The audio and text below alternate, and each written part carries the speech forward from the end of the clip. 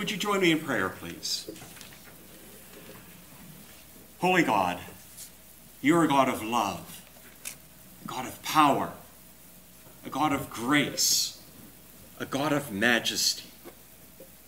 May your Spirit come in power upon your people so that we will be changed and transformed, so that at the end of our time together, we will know that we are new and different people because you are at work in our lives to do wonderful and amazing things.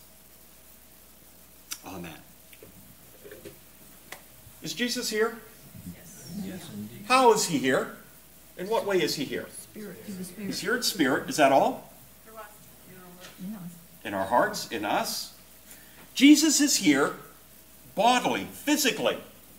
He is not gone. He is alive and present in the world today.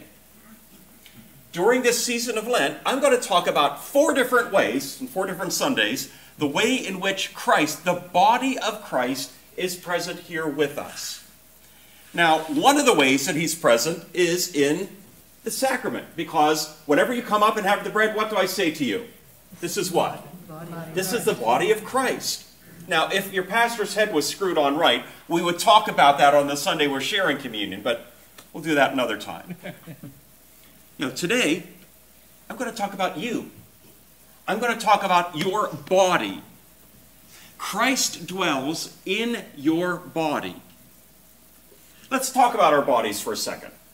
You do not have a body. You are a body. Your body is an integral part of who you are, of what makes you who you are. One time someone asked Jesus, what's the most important law? And he said, love the Lord your God with all your heart and soul and mind and strength. We're pretty good at the first 3, loving God with our heart, soul, and mind. Because that's what we think, that's who we are. And these bodies, our body isn't really me. This is just sort of what my spirit drives around in order to get through the world. But that's not true. Your body is exactly who you are. There was a heresy, a misunderstanding of Christianity back in the early days called Gnosticism.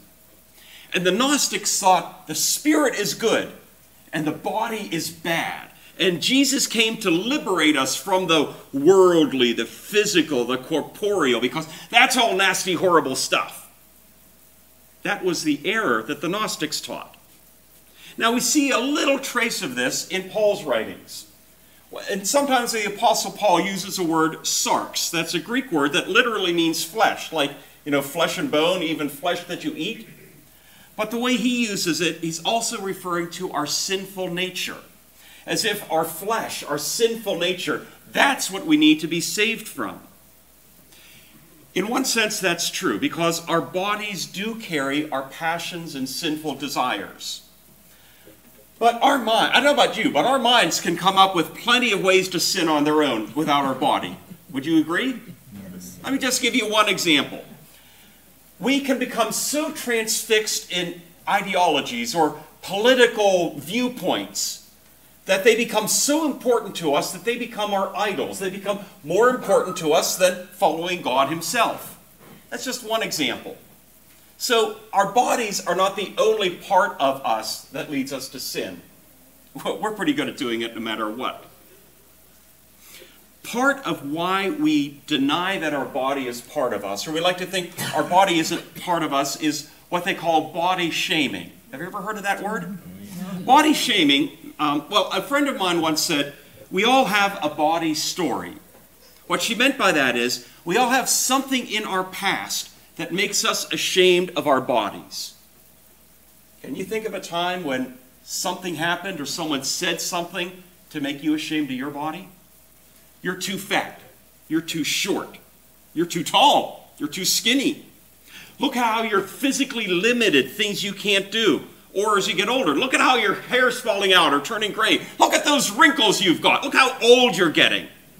Look at all those disabilities or infirmities you have that prevent you from doing what you want or from doing what you used to be able to do. One of my body shaming stories is I have really skinny arms. I knew that the whole time. And couple of years ago, even up at the farm show, you know where they have the clown or the water bucket and it's insulting people going by? Even the clown was telling me I shouldn't be wearing a muscle shirt because I don't have any muscles. That's one of my body shaming stories. You have one too, I'll bet, right? And so we carry these messages with us and we think there's something wrong or bad about our bodies. We don't measure up to the Ken and Barbie doll ideal that we think we should have. Even glamorous supermodels, or maybe I should say especially glamorous supermodels, suffer from thinking that our bodies are not what they should be.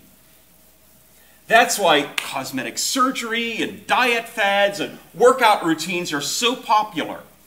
Often, not always, but often, we engage in these things because we're dissatisfied with our bodies. We believe the messages that our bodies are bad or just, no, who would want it?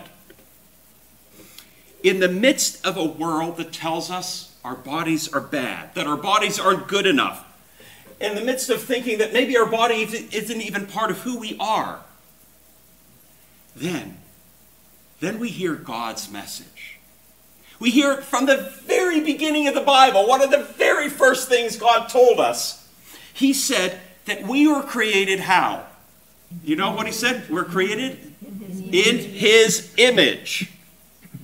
Not just talking about, oh yeah, our spirits have the image of God. No, our bodies are created in God's image. Each of our bodies is a unique reflection of the divine.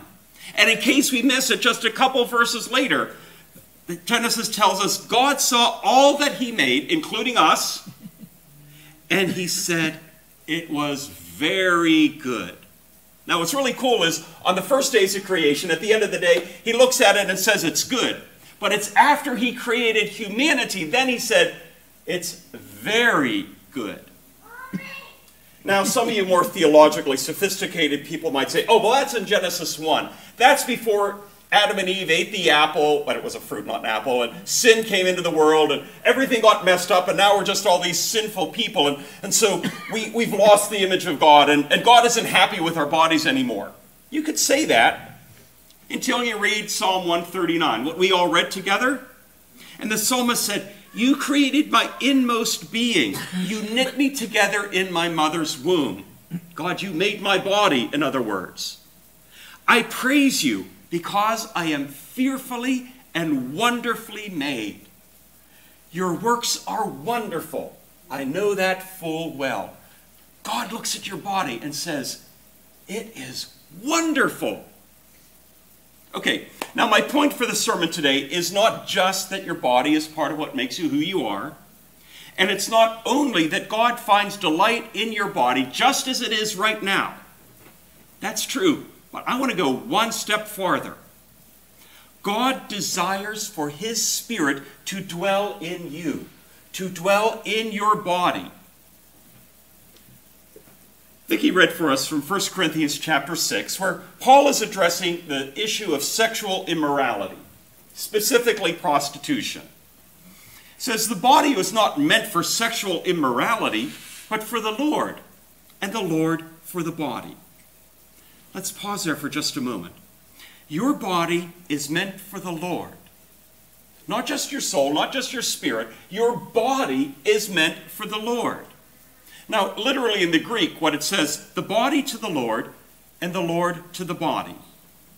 And Paul sets up a parallel to something else in the same passage. He says, the stomach for food and food for the stomach. In other words, the reason we have stomachs is what? To eat food. And the reason we have food is why? To put it in our stomach. In the same way, the reason we have a body is for the Lord to inhabit it. And the reason the Lord comes to us is to inhabit our bodies. And to make sure we don't miss the point, Paul goes on in verse 15. Do you not know that your bodies are members of Christ himself? Not your spirit, not your soul, not your heart. Your body is a member of Christ himself. Look at your body. No, don't look at me. Don't look at my body. Look at your body. Look at or maybe picture in your mind, if you dare, the part of your body that you're most ashamed of. Go on, do it. Why are you still looking at me? Think of what you look like in a mirror. Think of the flaws that you see that are so painfully evident to you. This body of yours is a member of Christ. It is part of Christ himself. Okay, you can open your eyes now.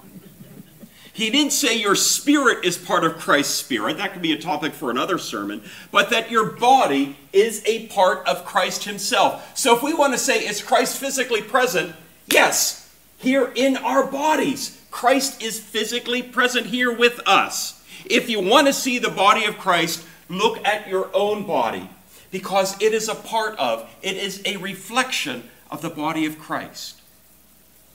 Now, in this particular passage, Paul was focusing on how Corinthians misused their bodies sexually. Because apparently, the church in Corinth was really screwed up in a bunch of different ways. But apparently, some people in the church thought it was okay to visit prostitutes or maybe even be prostitutes themselves. And sexual immorality definitely is still part of our society's woes today. I can attest to that. While I was on vacation, I went to New Orleans for Mardi Gras. You could see it all over the place there. But body shaming is at least as bad as sexual immorality because it is so pervasive and it strikes at the very sense of our very selves. What Paul had to say about prostitution applies to the way that we are ashamed of our bodies also. Then Paul asked, do you not know that your bodies are temples of the Holy Spirit who is in you? Your body is a temple of the Spirit. Now those people in Corinth, they knew all about temples because ancient Corinth had plenty of them. They had 3 temples for Aphrodite, the goddess of love, alone. They also had temples for Apollo, Hera, Poseidon, Asclepius, Hermes, Athena, Zeus, and Jupiter. They knew what a temple was because they were all over the place. A temple is a place where a god dwells or lives. A temple is a physical location in this world for where you can encounter that God. The pagan Corinthians would go to these temples to be in the presence of that God. And then Paul says, your body is a temple of the Holy Spirit. You don't have to travel somewhere to be in God's presence because God's presence is where? In you. In Luke chapter 11, Jesus has this short little teaching where he says, if an evil spirit is cast out of you and your heart or your soul remains empty, someone else is going to come in. It could be even worse if you don't invite God in. In other words, your body will be inhabited by, your body will be a temple of some spirit one way or the other. Could be an evil spirit. You know, those spirits that imprison us with addiction or hatred or failure to forgive or shame or trauma or passions. Christ wants to remove these spirits from our lives. He can and he will. But it is not enough for the landlord to kick a bad tenant out of the house. What happens if, imagine you're a landlord, I don't know if any of you are or not, imagine you're a landlord and you have a bad tenant, they're just messing up the house, so you kick them out and now your house is empty. Is that a good thing to leave the house empty? Why not? Why is that a bad thing? What's that? People will burglarize it. People will burglarize it? Out in the country, the raccoons will move in? In the city, the squatters will move in, might even turn into a crack house. So no, you don't want to leave your temple, your body, empty either. A wise landlord invites good tenants to move into the house. So when Christ is at work in your life to free you from whatever evil spirit it is that you have, that's only the first step. The next step is to invite the Lord to move in, to let him take up residence in the temple of your body. Paul ended by saying, therefore, honor God with your bodies. In other words, live in your body in such a way that you are honoring the presence of God that is in your body. To disparage your own body is to disparage the Spirit of God who dwells in it. If you to say, oh, my body's all broken down, it's miserable, it's lousy, you're not offending yourself. You are offending the God who lives in this body that you're talking about. So care for your body. Treat it not only as God's precious gift, but treat your body as a vessel, as a container of God. Yes, you live in your body, but your body is also how Christ is present in the world. Honor God with your body. Not only how you use it, but how you view your body. Your body is honorable. Your body is precious. Your body is blessed. When Paul said, honor God with your body, honor can mean to adore, to worship, to glorify, to recognize the dignity of, the excellence of, the majesty of. Just as those ancient pagan Corinthians could go to one of their temples to meet one of their gods, other people can encounter you. And in the midst of encountering you, they can recognize the presence of God in you. Have you ever had that experience? You meet someone, it could be a stranger you meet for the very first time, and you see them, and you can instantly tell, I feel God in them. Have you had that experience? I hope so. And I hope other people have had that experience with you. When they are with you, they can say, maybe they don't say it out loud, maybe they don't have words to put into it, but somehow they recognize God's here. You are a walking, living, breathing temple of God.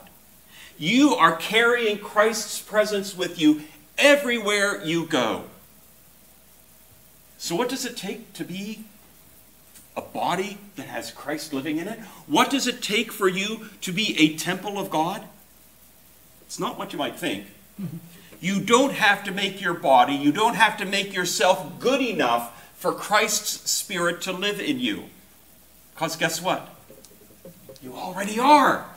Remember what I said in Genesis 1? You are very good. You're made in God's image. Remember Psalm 139? You are fearfully and wonderfully made.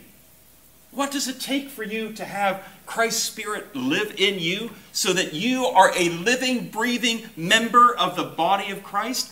All it takes is simply to invite him. In fact, you don't even have to invite him because he's already at the door, dying to come in. All you have to do is accept him and receive him. And amazing things are going to happen. Would you pray with me, please? Lord, it's easy for us at times to lose sight of your presence in our world. Thank you, Lord, for dwelling in our bodies. Thank you for the privilege of being your temple in this world.